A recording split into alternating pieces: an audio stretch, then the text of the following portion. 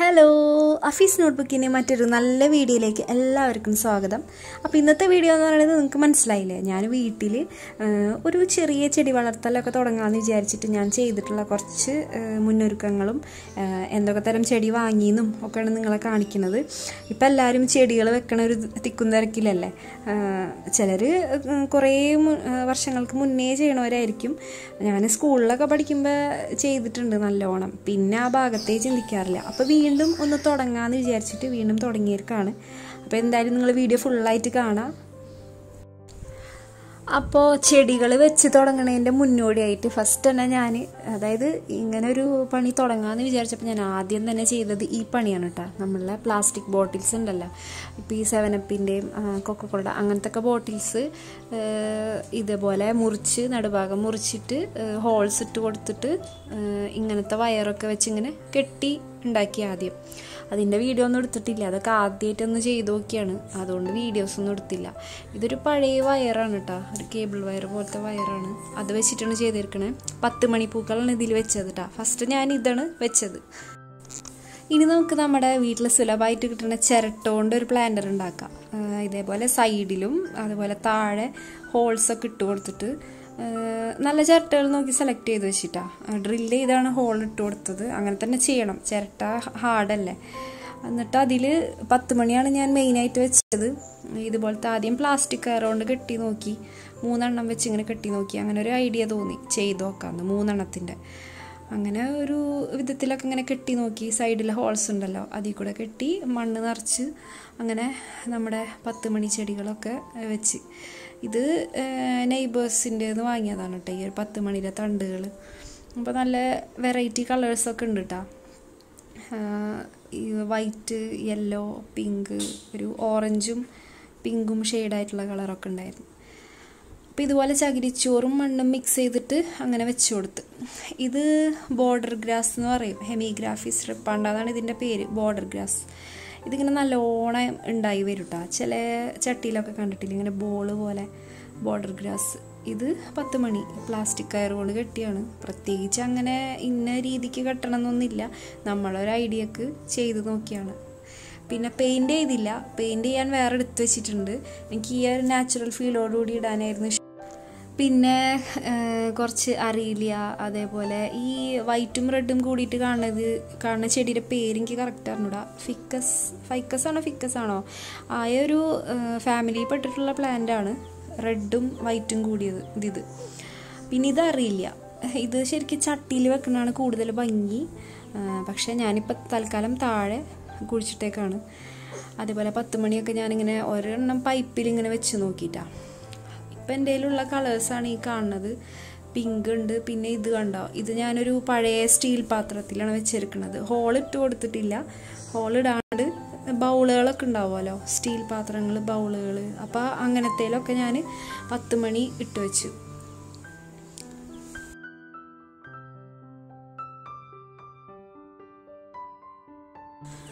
Maximum ഇതൊന്നും താഴെ വെക്കാണ്ടിരിക്കുന്നതാണ് നല്ലത്. അതേപോലെ മഴ അധികമായിട്ട് കൊള്ളുന്നിടത്ത് വെക്കുന്നതിൽ നല്ലത് ഇങ്ങനെ വെക്കുന്നതാണ്. പിന്നെ ഇത് ഫ്ലെയിം വയലറ്റ് എന്ന് പറഞ്ഞിട്ടുള്ള ചെടി, ഒരു ചെറിയ റെഡ് പൂവുണ്ടാവും അതിൽ. പിന്നെ 10 മണി വെച്ചിരിക്കുന്ന വേറൊരു സ്റ്റാൻഡാണിത്. ഇതെന്താണെന്ന് മനസ്സിലായ, ഇതൊരു കത്തി വെക്കാനുള്ള സ്റ്റാൻഡാണ് കേട്ടോ, നൈഫ് സ്റ്റാൻഡാണ്. അപ്പോൾ അത് യൂസ് ചെയ്യാണ്ടിരുന്നിരുന്നത് ഞാൻ ഇതേ രൂപത്തിലാക്കി. പക്ഷേ ഇതിൻ്റെ സൈഡിൽ താഴെ ഇത്തിരി ഒരു ടൈറ്റ് കുറവുണ്ട്, അപ്പോൾ ഒരു ഭാഗം പോയി. ഇത് അതിലും വ്യത്യാസമായിട്ടുള്ള 10 മണി ചെടിയാണ് കേട്ടോ. ഇതും ഞാൻ ബൗളിൽ തന്നെയാണ് വെച്ചേർക്കുന്നത്. ഒരു ഗ്ലാസ് ബൗളാണ് പഴയത്, അതിൽ വെച്ച്. അപ്പോൾ മണി പ്ലാന്റ് ഇതുമാതിരി കിട്ടിയത് ഞാൻ വെള്ളത്തിൽ പ്രൊപ്പഗേറ്റ് ചെയ്യാൻ എടുത്ത് വെച്ചിട്ടുണ്ട്. ഇനി അത് കുറച്ച് ദിവസം കഴിഞ്ഞിട്ട് മാറ്റണം. അങ്ങനെ ഒരു 7 ദിവസങ്ങളൊക്കെ കഴിഞ്ഞതിന് ശേഷമാണ് ഞാൻ ഒരു വേരൊക്കെ വന്നു തുടങ്ങിയപ്പോൾ അത് ഇതേപോലെ ഒരു ചട്ടിയിൽ ഒരു പൈപ്പ് വെച്ചിട്ട് ഇതേപോലെ ഒരു പൈപ്പിൽ കയറ് ചുറ്റിയിട്ട് അതിൽ ചട്ടിയിൽ കുഴിച്ചിട്ട് പല വീടുകളിലും കാണാം ഇങ്ങനെ. അപ്പോൾ വീഡിയോ കണ്ടുകൊണ്ടിരിക്കുന്നവരോട് ഒരു കാര്യം പറയട്ടെ, നിങ്ങൾ ഇതേവരെയാണ് ചാനൽ സബ്സ്ക്രൈബ് ചെയ്തിട്ടില്ലെങ്കിൽ ഒന്ന് സബ്സ്ക്രൈബ് ചെയ്യുക. സബ്സ്ക്രിപ്ഷൻ ഫ്രീ ആണ്. തൊട്ടപ്പുറത്തെ ബെല്ലൈക്കണും കൂടി ക്ലിക്ക് ചെയ്യണം. അപ്പോൾ അങ്ങനെ ക്ലിക്ക് ചെയ്തിട്ട് അതിൽ ഓൾ എന്ന് പറഞ്ഞ ഓപ്ഷൻ സെലക്ട് ചെയ്താലാണ് ഞാനിനി എന്തൊക്കെ വീഡിയോസ് ഇട്ടാലും അത് നോട്ടിഫിക്കേഷൻ ലഭിക്കുക. പിന്നെ ഡിസ്ക്രിപ്ഷൻ ബോക്സ് എന്ന് പറഞ്ഞത് ഈ ടൈറ്റിലിൻ്റെ റൈറ്റ് സൈഡിലുള്ള ഇത് ക്ലിക്ക് ചെയ്ത് കഴിഞ്ഞാൽ ഡിസ്ക്രിപ്ഷൻ ബോക്സ് കിട്ടും. അപ്പോൾ അതിൽ പ്രീവിയസ് വീഡിയോസിൻ്റെ ലിങ്ക്, ഫേസ്ബുക്കിൻ്റെയും ഇൻസ്റ്റാഗ്രാമിൻ്റെ ഒക്കെ ലിങ്ക് ഉണ്ടാവും. അപ്പോൾ അതൊക്കെ പോയി ഒന്ന് സപ്പോർട്ട് ചെയ്യുക. ഇനി എൻ്റെ വേറെ വീഡിയോസ് കാണുന്നുണ്ടെങ്കിൽ അഫീസ് നോട്ട്ബുക്ക് എന്ന് എഴുതിയിട്ടുള്ള ആ ഒരു ചാനലിൻ്റെ പേര് എഴുതിയോടത്ത് ക്ലിക്ക് ചെയ്ത് കഴിഞ്ഞാൽ നേരെ എൻ്റെ ഹോം പേജിലേക്ക് റീഡയറക്റ്റ് ആവും. അവിടെ പോയാൽ വീഡിയോസ് എന്ന് പറഞ്ഞ് ക്ലിക്ക് ചെയ്ത് കഴിഞ്ഞാൽ ഞാനിട്ട വീഡിയോസ് കറക്റ്റ് ഓർഡറിൽ കിട്ടും. അതല്ല സ്പെസിഫിക് ആയിട്ട് ഇന്ന വീഡിയോ ഇന്ന കാര്യം വേണമെന്നുണ്ടെങ്കിൽ പ്ലേലിസ്റ്റ് സെലക്ട് ചെയ്യുക. അപ്പോൾ പ്ലേലിസ്റ്റായിട്ട് ഓരോന്നും സെപ്പറേറ്റ് ആയിട്ട് കൊടുത്തിട്ടുണ്ട്. ഓക്കെ, അങ്ങനെ ചെടി വെക്കലിൻ്റെ ഭാഗമായിട്ട് കുറച്ച് ചെടികളൊക്കെ വാങ്ങിക്കാമെന്ന് വിചാരിച്ച് ഒരു നഴ്സറി പോയപ്പോൾ അങ്ങനെ എടുത്ത വീഡിയോ ആണിത്. ചെറിയൊരു ഭാഗം ജസ്റ്റ് ഒന്ന് കാണിച്ചു തന്നുള്ളൂ അവിടെയുള്ള കാര്യങ്ങളൊക്കെ.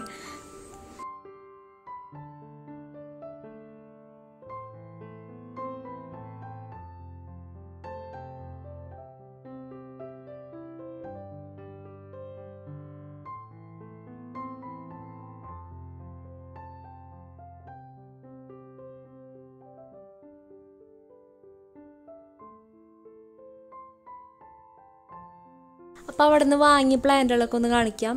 ഇതാണ് ZZ പ്ലാന്റ്, ഇൻഡോറാണ്, ഇൻഡോറായിട്ട് വെക്കുന്ന പ്ലാന്റാണ്. ഇത്തിരി നല്ല കോസ്റ്റ്ലി ആണ് കേട്ടോ ഈ ഒരു പ്ലാന്റ്. ഇത് കാണാൻ നല്ല ഭംഗിയാണ്. എനിക്ക് അവിടെ ഉള്ളതിൽ ഇഷ്ടമായത് ഇതാണ്. ഇതിന് അധികം വെള്ളം ഒഴിക്കണ്ട, അതുപോലെ വീടിൻ്റെ ഉള്ളിൽ അധികം സൺലൈറ്റൊന്നും വേണമെന്നില്ല. നല്ല ഭംഗിയുണ്ട് കാണാനായിട്ട്.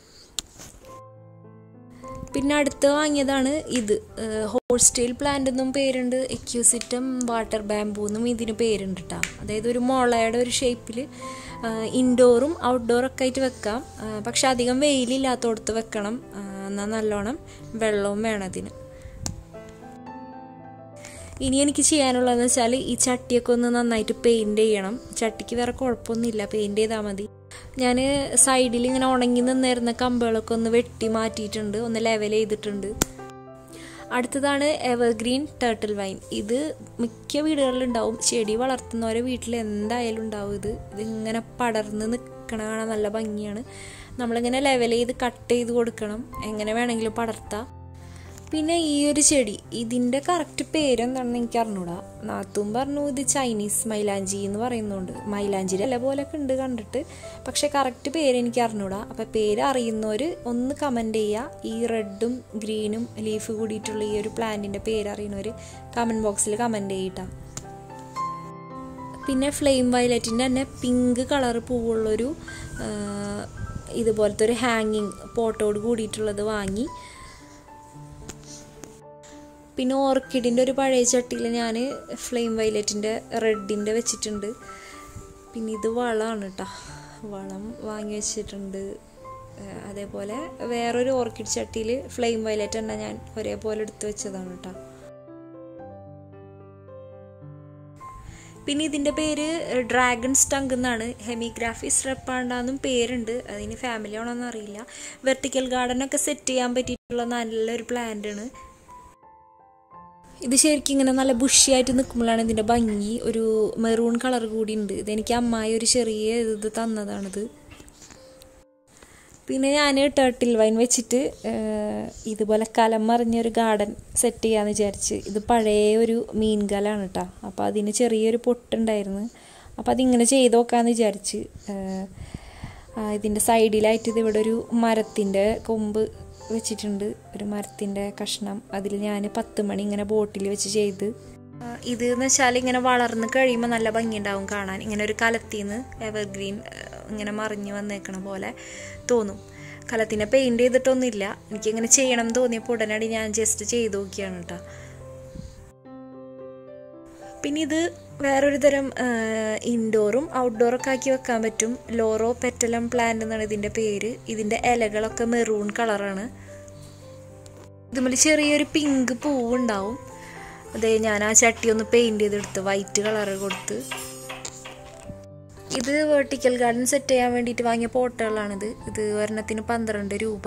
ഞാൻ 4 എണ്ണം വാങ്ങിയിട്ടുള്ളൂ. കാരണം അത് വേണമെന്നുണ്ടെങ്കിൽ നല്ല ഭംഗി കമ്പി ഇങ്ങനെ കെട്ടി നല്ല ഭംഗിയിൽ ചെയ്യണം. അപ്പോൾ അങ്ങനെ ചെയ്തിട്ട് ഇത്തിരി അധികം വാങ്ങാമെന്ന് വിചാരിച്ച്.